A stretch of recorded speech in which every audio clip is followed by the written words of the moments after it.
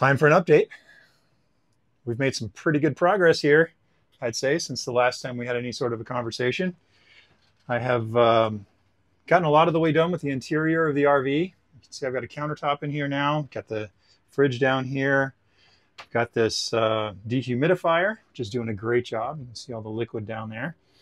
We've got two forms of internet right now, Starlink pending, but this is an AT&T home base, which is made for rural America. It's got two phone jacks back here. Never use those, of course. This is a 4G Verizon hotspot, which we use quite a bit. At least we used to use it back in the day at the other RV over there. Got a 50-inch Westinghouse television, which you can see here obviously works as a third display for the Mac. This is a 16-inch MacBook Pro. It's one of the M1 Max. It's pretty cool. This is a 24-inch external display. It's on an arm that raises and lowers and what have you. It's pretty cool.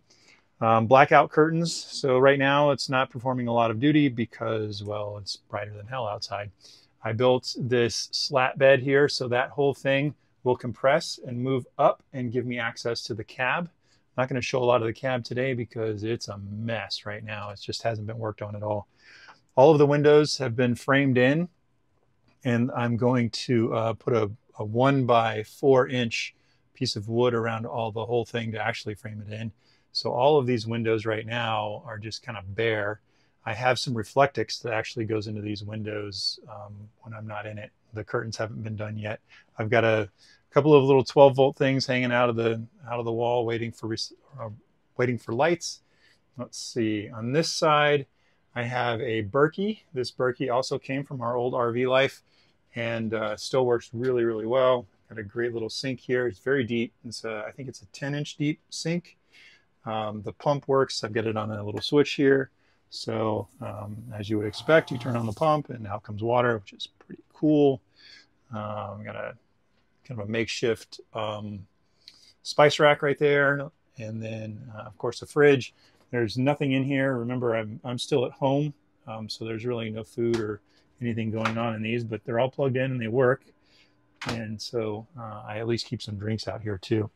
Both of the cabinets, actually I should say neither of the cabinets have their storage systems installed yet. So this is just a big piece of plywood. I plan to cut some holes into that. This is also where the solar system is going to go. I took all of the old solar equipment out of the big RV, and I'm designing a system right now around that and just kind of figuring out how all the things work. And of course, on this side, we'll have utensils and pots and pans and things, and the burner or the stove that goes out here, that'll be out here as well. But right now, it's serving its function. Right now, it is acting as an office. It's in my driveway. You can see the donor van right outside the window. But it is definitely acting as an office. And with the addition of this air conditioner up here, we've been able to do a lot in the Texas heat so far. Now, granted, it's only gotten up to 90, but it's kept at a nice 75 in here, between 72 and 75, depending on what it's set at. So it's working out pretty well.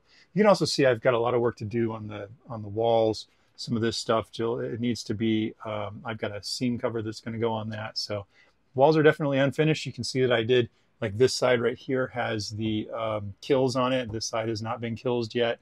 You can see that kind of throughout the RV. You'll see some spots like this over here where we were doing a little bit of testing with the kills and haven't gotten quite to everything yet. But yeah, that's the quick update. And the water tank is under this space here. So there's I think it's a 30-gallon water tank, and then there's a water heater underneath this side, which is propane. I think what I'm going to do is I'm going to get rid of that tank and replace it with an on-demand tank. I think that'll be a lot better for me.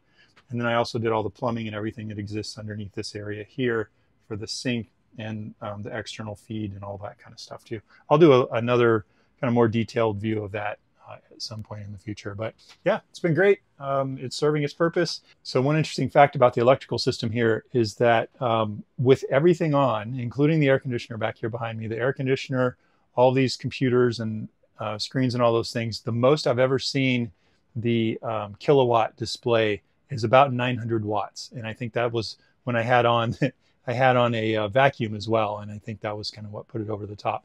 Typically it's between maybe 750 amps or 750 watts to about 850. So the 1200 watts of solar that's going on the roof, gonna just be dynamite for this system. And I don't know if you know this or not, or if you remember if we talked about it, I've got 2 Tesla Model S batteries. So those are 230 amp hours at 24 volts. Plenty of power to run this rig for as long as I need it to, several days off grid easy. So from here on out, the updates will be about projects, just little individual things that I need to get done, like you know, fixing the trim around the windows. I'll, you know, do a video around that.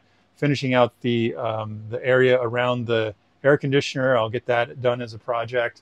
And I've got a neat little system I want to build for the solar display, for the electrical displays and all those things. I'll get that built, and that'll be a project. And each one of these things will just be a video that I release from now on.